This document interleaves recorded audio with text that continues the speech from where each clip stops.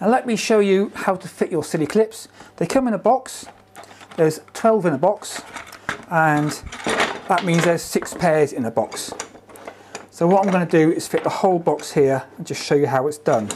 So I'm going to do a row of 4. So I'm just going to make that row up, get rid of those. And this is how they just slide together. See, look, little dovetail joint there. Slide them together, and that will give you, this your run of 3, and turn that round the right way round. That will be a run of 4. Now, all you've got to do now, screw these in place.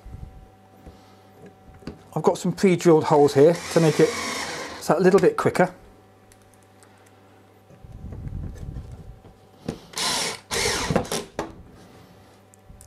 There's 1, 2, 3, and that's 4 in place. Now, to work out how these are fitted, just put your clip in there, put it right down to stop at the end, and at the top you just make it flush like that, so it's got a little bit of play in it, and that means it's easier to fit in and doesn't make it too tight. Now just a little bit about the screws. This is what I use, flathead pan screws.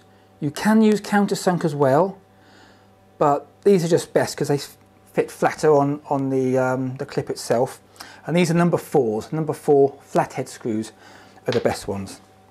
So I'm going to cheat now. I've already made up a row of 4 here, and I'm going to just tighten it into place.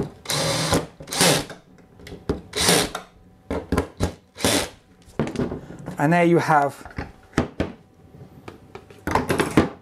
your Cilly clips in place, holding 4 of these.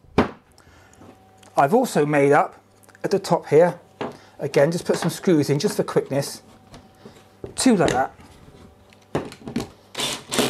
just tighten that up, and 2 there,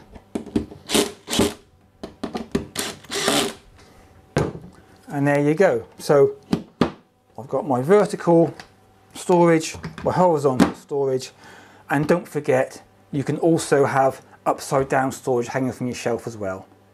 Thank you for watching, and hope you enjoy your clips.